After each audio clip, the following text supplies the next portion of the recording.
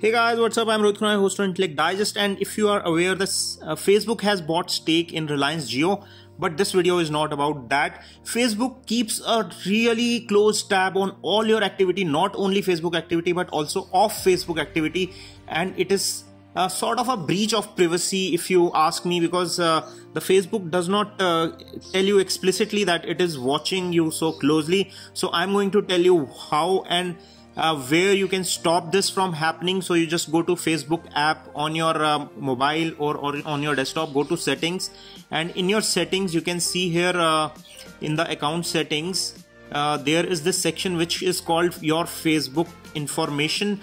So you might not know that Facebook keeps a track of your off Facebook activity, which is mentioned here.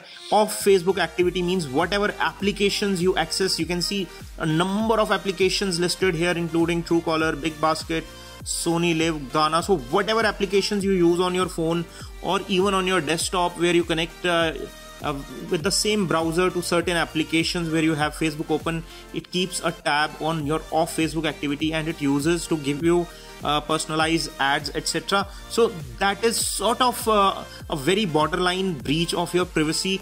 So there is a very clean and clear way to disable this. You just go to more options on the screen, and here you click on manage future activity, and here you can see that you can click here for further manage future activity, and here you will get an option to turn this off.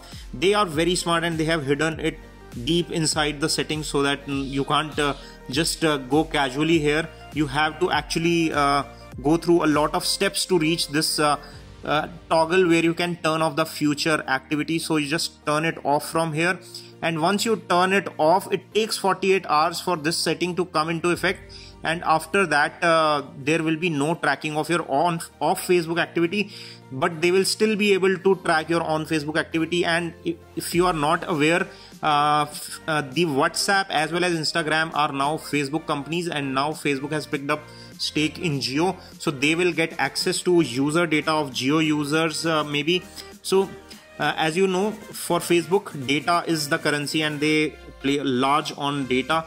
So that is how they are going to leverage this partnership with Jio, and they are going to use their platforms and their networks to reach out to more audience. This is how you can secure yourself and prevent Facebook from spying on you. Tell us, how did you like this video? Don't forget to press the subscribe button and press the bell icon for latest video updates. If you enjoyed watching it, give us a thumbs up, share with your friends and family so that they also know how to stop this from happening. Thanks for watching this video. This is your host Rohit Khurana signing off. Thank you.